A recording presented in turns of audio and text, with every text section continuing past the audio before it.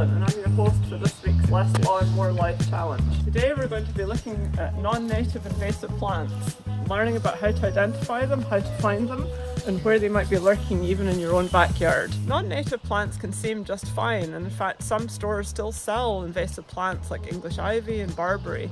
So if you're out plant shopping, do take care that you know what you're buying and what the implications might be. Non-native plants can really spread really quickly. They don't support wildlife that has evolved to depend on native plants. This is actually a non-native invasive honeysuckle species. It was imported from Asia. So you will see pollinators visiting these flowers of this non-native invasive plant, but the flowers only last for a few days to a week or so, and then there's nothing left for pollinators for the rest of the season if the landscape is filled with this plant. You'll also see there's no damage to these leaves. There's no caterpillars eating this, which means that the birds around me are not finding food for their chicks. You may see cardinals and grey catbirds and other birds nesting in shrubs like this, but research has found that often they don't actually survive.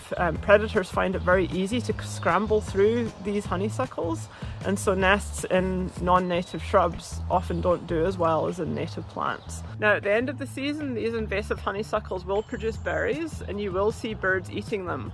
But scientists have found that the nutritional value of those berries is not as good as from native shrubs.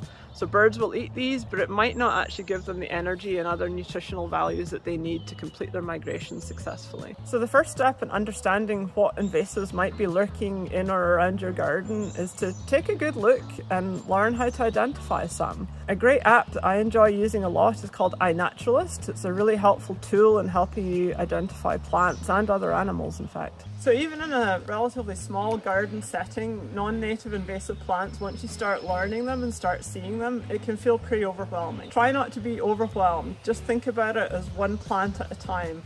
If you want, you can take out one plant, replace it with a beautiful native plant. The best place to start is just understanding what's growing there. Learn a little bit about where they come from and what wildlife they might support or not, and think about that in the context of native plant gardening.